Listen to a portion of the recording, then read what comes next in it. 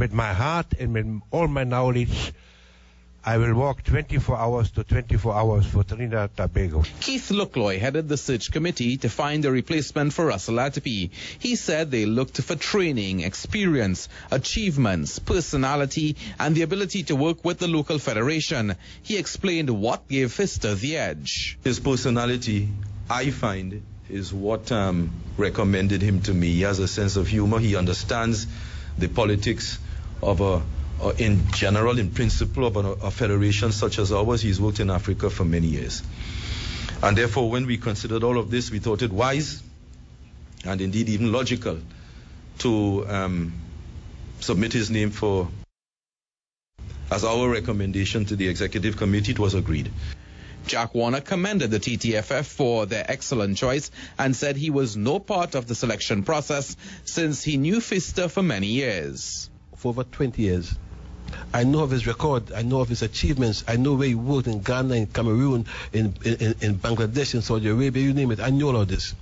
I know that in FIFA he's widely respected and highly considered.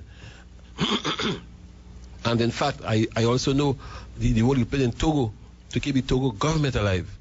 And the German noted he wanted to work with only local coaches on his staff. If you have a total foreign staff, this staff, in the end of the day, he is a little bit isolated.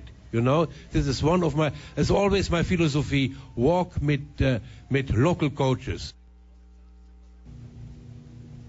And his coaching staff, they are yet to be appointed. So some more now on Otto Pfister on our sports stat. He has coached several countries since 1972, including Rwanda, Upper Volta, which is now Burkina Faso, Senegal, Ivory Coast, Zaire, Ghana, Bangladesh, Saudi Arabia. He took Togo to the World Cup in 2006 in Germany, and most recently coached Cameroon. He also won league and cup titles in several other countries. And there is a bit of a slang which was created in his honor in Ghana. That slang is rules with an iron fister.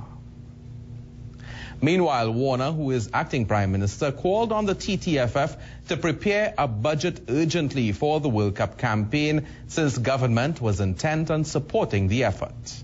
She has said to her to come to her with a budget for the football team. Come to her with a budget that will take us to Brazil.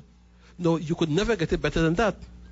And therefore, this is why I said to Mr. Gordon and the TTFF, sit down this time.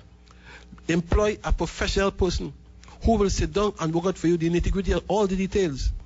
And therefore we go to her, because she said that the two things which she is sure can help to further unite this country is culture and sport.